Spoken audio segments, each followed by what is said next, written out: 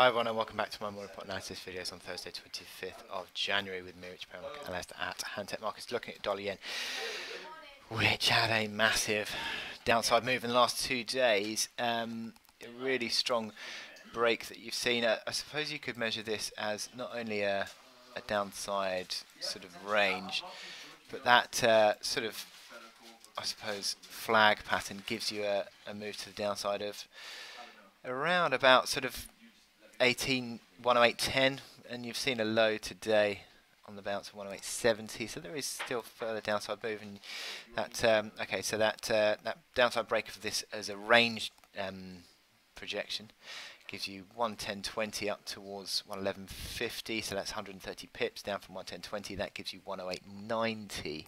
So in effect, it's sort of met the minimum downside target, but there is a bigger downside target you could see.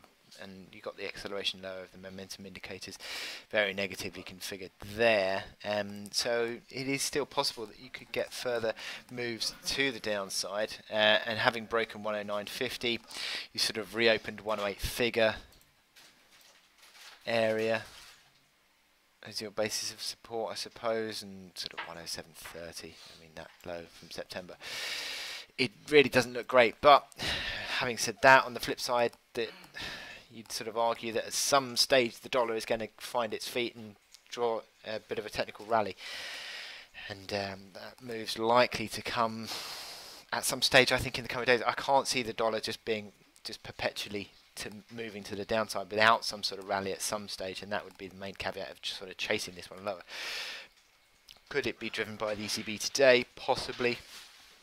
But it's difficult to say at this stage because at the moment the sentiment is so negative dollar and the outlook remains negative to the downside.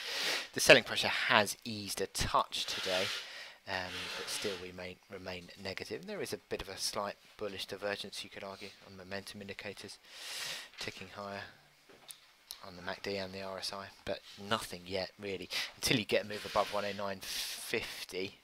Which old support and sort of 109.45 is today's reaction high. So unless you see a move above that, I can't really say that that's a proper rally that's really taking off. Unwinding towards old support becomes new resistance as well, 110.20 to 110.50. So I wish you good luck in your trading today, and I'll speak to you later.